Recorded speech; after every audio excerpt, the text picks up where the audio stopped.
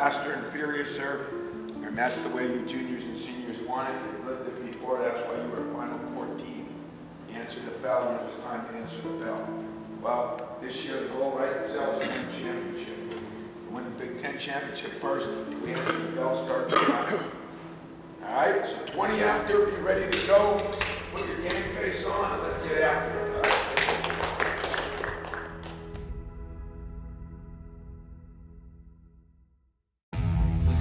History has been dominated of late by the Spartans. They've won their last 9 meetings. The last Hawkeye win was February 2nd of 2011. Since the 08-09 season began, 13-1, the record for Michigan State. Nairn driving inside, and Nairn with a good explosive first step to get to the rim. Gotta hurry, fade away for Ellis, rolls off, and a tip jam! Deontay Davis soaring in to flush it. Uthoff off the ball fake, drives inside the dish to Ewell, and he's not going to get it up there. Second chance, though, and Iowa's on the board again. Forbes on the attack, trying to cash in, and he does. Bryn Forbes with his first 2. Hawkeyes rewarding their fans, a 4-point lead. Nice spin by Woodbury in the reverse. Around that screen, can't connect. There's Woodbury with the offensive board. Jock's looking like he's going to try again, and it's rejected by Davis. Tip won't go. The second tip does for Costello. That's a big bucket. Oh, boy, is that big. 4 to shoot.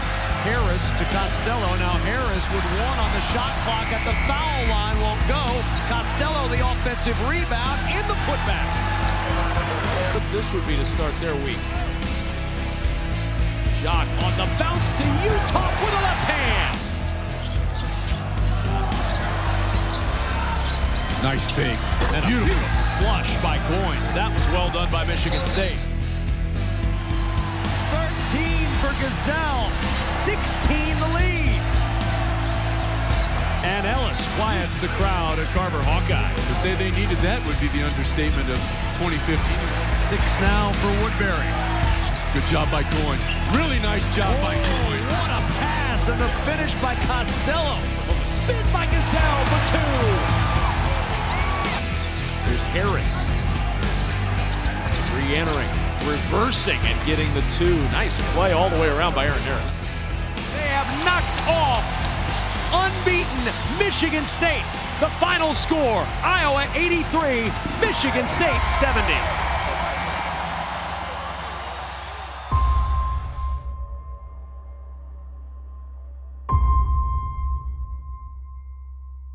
For years at Michigan State, Coach Tom Izzo and football coach Mark Dantonio have openly talked about their teams ascending to the national championship level. When the Spartan football team reached the college football playoff for the first time in school history, Coach Izzo decided to give his players a once-in-a-lifetime opportunity.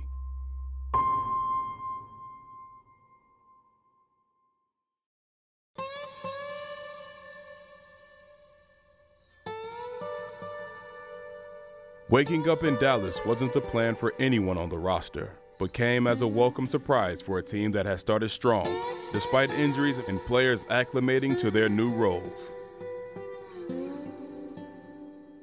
Bringing him down here was a tough decision because my AD had called me, told me that, you look at the whole thing. We're in Iowa.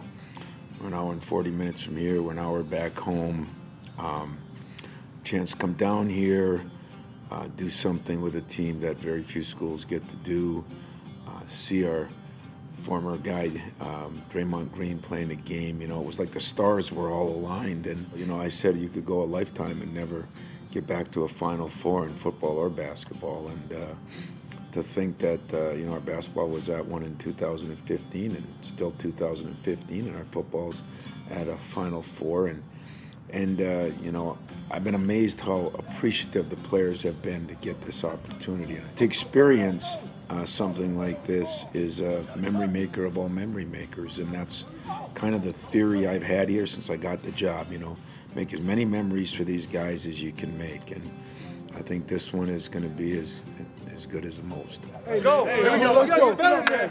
Everybody be in this together, man. We a team. Let's get better today. Everybody encourage each other, man. Let's go. Natty on 3. 1, 2, 3. Natty! Amazing, you know, just to see, you know, the university having such incredible success. You know, with the basketball team, obviously we suffered our first loss last night, but, you know, it's not the end of the world. It's one game. And then with the football team, you know, where they're in the college football playoff, you know, I still remember, I think Coach Dantonio got there a year before I got there. And, you know, just to watch the growth that the program has had over the course of these years to being, you know, becoming one of the top dogs in the country, you know, it's been amazing. So, you know, to see the university have such great success is always fulfilling for me. It also gives me a lot of room to talk junk in the locker room, which I enjoy. Enjoy these next couple of days because they've earned that. You know, I'm sure if we were 6-7 or 6-8, we wouldn't be here. They wouldn't be here. You know, they've earned that. And so enjoy these next couple of days, but also keep the mind on the big picture and know, you know, that, yeah, we lost at Iowa, and tough loss. But now we got to turn our focus to Minnesota and get back on track. Bounce back. Don't let the 1 loss turn to 2 losses and 2 losses turn to 3 losses. We lost our 1 game, now bounce back. Soak it all in, you know. You're only going to go through this, who knows when. So just for me, just soak it all in and try to learn from the Warriors and the NBA game tonight. And as far as tomorrow goes, you know, just cheer the football team on as best as I can. And also we're going to get some practices in at different facilities and things like that. So we get to see and do a lot. So we got to soak it all in and make the most of it. Oh, we were excited. We didn't know. It was a surprise, and we all were talking about we wanted to come down here, and then he surprised us with it. Coach Izzo said him and Coach Dantonio been talking about this for years. They just want to be able to go to the Final Four. They want to win national championship in both sports the same year, and that's a goal that they had, and that's, you know, the goal that they're still going to have in the years to come. After taking in a practice at the Dallas Mavericks practice facility, watching former Spartan star Draymond Green play for the NBA champion Golden State Warriors, and watching their Spartan Football brothers play for a chance at the College Football National Championship, the trip to Texas was a perfect digression for a team that started the season strong. You know, when I set this up, it had to be almost 3 weeks ago, and you know, then we had some tough games. We had the Denzel injury, we had the death of my father. There were so many things that happened in this period of time, and some might think, you know, wow, that's a lot on the plate, but in a way, whenever you go through some adversity, whether it be a death, whether it be a injury that is big, there's nothing like being with the guys that you care about most. And I think this gives us that opportunity. You know, some will question coming down here. This has been the most positive experience we've had, and I think it's going to help not only our team, not only our program, I think our athletic department, I think our whole university. It shows the unity that we have here as Spartans, and that's pretty cool. Texas, the land of cowboy boots, Friday night lights, and Longhorns. 30 minutes south of Dallas lies Ovilla, a town large enough for the McQuaid family to call home, but too small to have its own school district. In nearby Duncanville, a district recognized for its many state championship sports teams, Matt McQuaid had his humble beginnings. Rob was a basketball coach, and when the kids were little, they went to the gym with him. I was a flight attendant, and I was home during the week, and I flew on the weekends, so they would go to the gym with him, and they grew up in the gym. I used to go up with him and watch the older guys practice and try and play and shoot with them, and that got me really involved in my, like the first summer I went up there with him, I instantly fell in love with the game, and I just wanted to play. He'd always go to my practices, and he would always emulate the guys in my practice. He would run up and down the floor on the sideline if we were in a fast break drill, and he'd be dribbling, and he'd be talking to himself, and he'd be his own announcer, and he was in his own world. And he did that, and growing up, and it was incredible to watch. As the youngest of 3 siblings, Matt has been around athletics his whole life. His dad played basketball at Central Michigan and Midwestern State University. His grandpa and uncle played at New Mexico, His brother golfed in college, and his sister now plays volleyball internationally after a collegiate career at Alabama. I just have a passion for the game. I love playing it. Like, if I take 2 days off, I already miss it. You know, I just always went in the gym and be working, and the relationships you make on the way, it's amazing. Like, and it takes you so far. When Matt was in 2nd grade and I saw the passion he had, what I did is he was playing just a little rec ball. So YMCA. The first thing we did, this is funny, we took him to inner city Dallas and put him on a 2nd grade team. He was 5. We put him in there, and we wanted to see what he was, you know, you either gonna get after it or you're gonna get run out of there. We're in downtown Dallas, and he got after it. It was amazing. And at that point I said, well, we need to get out of the rec. We started a team in 2nd grade, and we started going to the AAU national tournament in 2nd grade.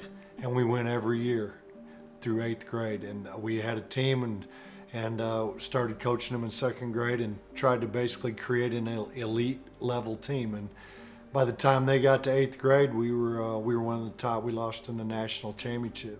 In high school, we went and we played in what's called the EYBL, which is the Nike Elite League, and we played in that from 9th grade till 11th grade. And we played against the best of the best. I saw him, he was committed to SMU, and you know, from right there, and I was sitting with Larry Brown of all things, and I saw this kid in Vegas, and he was making every shot, and I said, wow, he's a heck of a shooter. He said, yeah, he's been committed to us. And then some things happened down there, and he just decommitted, and when he did, Larry had told me that his dad was from Michigan, and so his dad is from the Midland area, and so we contacted him, and sure enough, it all worked out, and he's been a pleasant surprise. In July 2014, after playing in front of the biggest college coaches in the country, Matt McQuaid informed SMU coach Larry Brown his intentions to reopen his recruiting.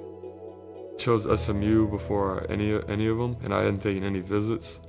So I was kind of like, always had that thing when I was committed there, I was like, you know, that what if, I feel like I kind of rushed it.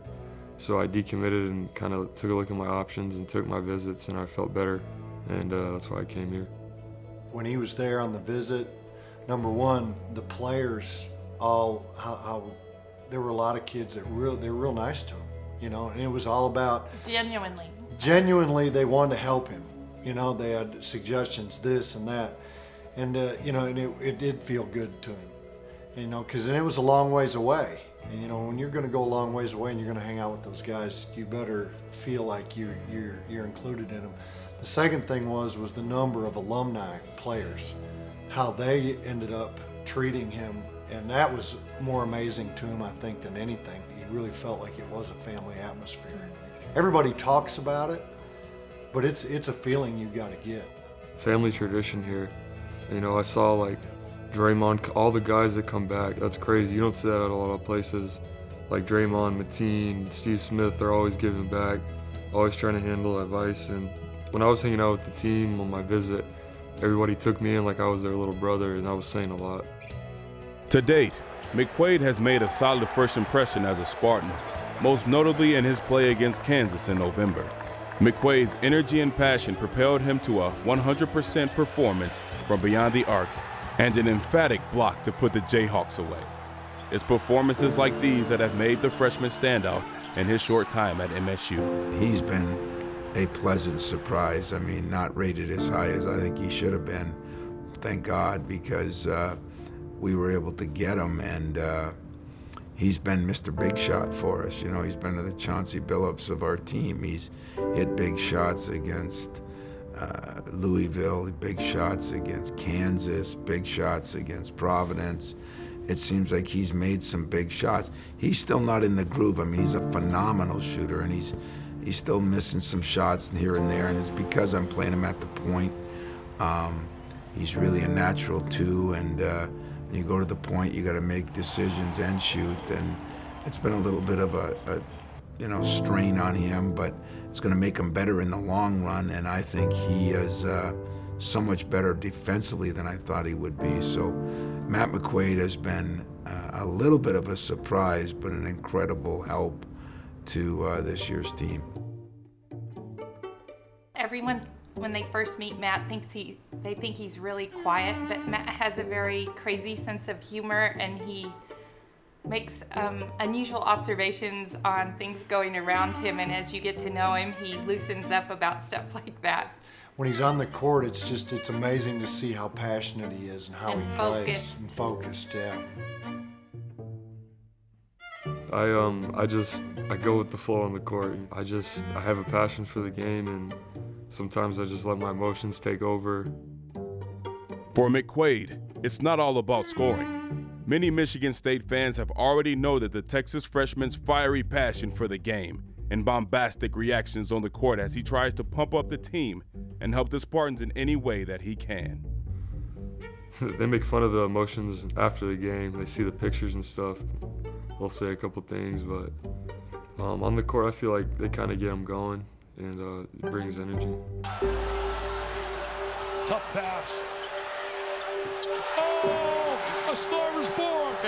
He's going to be a big man on campus, Dan. I'm as big as you in Canada. We used to sit here and we would watch games on Saturday, and we would watch it for 3-4 hours, watch teams play, talk about it, laugh about it. You know, and we'd sit here and, hey, well, do you ever see someday you ever going to play on ESPN? Or are you going to be on highlight? We'd joke about it and laugh about it. And when Kentucky lost and Michigan State got the #1 ranking, the first text I got from him, and he said, "Dad, did you ever think I'd ever be playing for the #1 team in the country?" And it just floored me. And I said, life works in crazy ways, man. It's amazing. And I said, it's just surreal to be able to sit there and watch your kid do something like that you've coached since he was in 2nd grade. I just want to see myself grow and develop into a better person and a better student athlete, take in more and learn more. The older I get, the more people I can help and teach from my mistakes. I'm just enjoying it right now, taking in everything in. I mean, coming in from high school to being a freshman here and being a part of this great team, Coach Izzo, it's a really great experience, and hopefully we can continue to keep winning and hopefully win a national championship.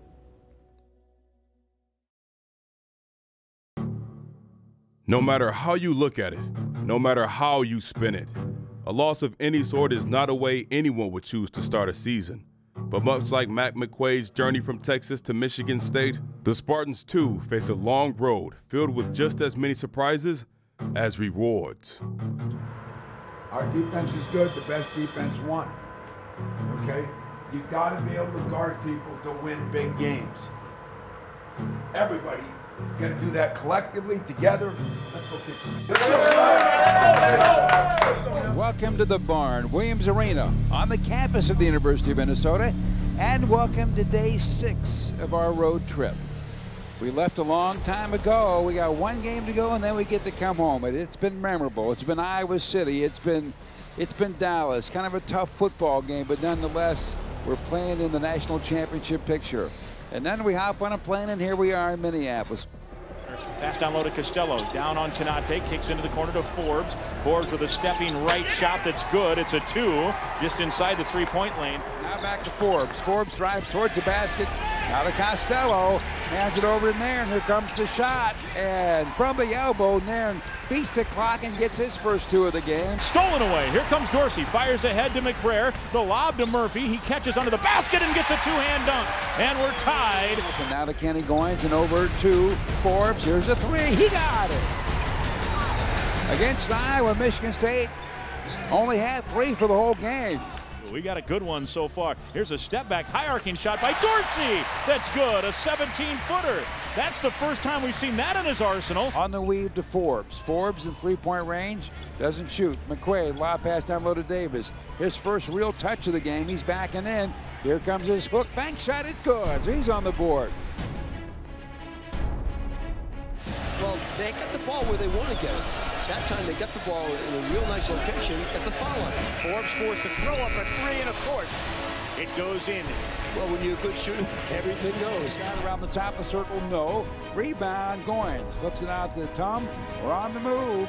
Bypass Costello. Oh, what a slam by Matt Costello. And he was fouled to boot. Chance to get the lead to double digits for the first time today for Michigan State. Deontay Davis works on King, who's got 3. He gets that to go, and it leads 10. On the Gopher bench to Mason. Mason turns the corner into the paint, kicks to King. Wide open look 3 left side. Good! He knocked down his first bucket of the night. Ball comes from the side into Harris. Now Forbes off a pick for 3. He got it. And Brent Forbes has 4 of them. So on the road for 6 days, Michigan State will come home winning this one. Final for Minneapolis. It's Michigan State 69, Minnesota 61. The Big Ten record evens up at 1 apiece. Good job, man.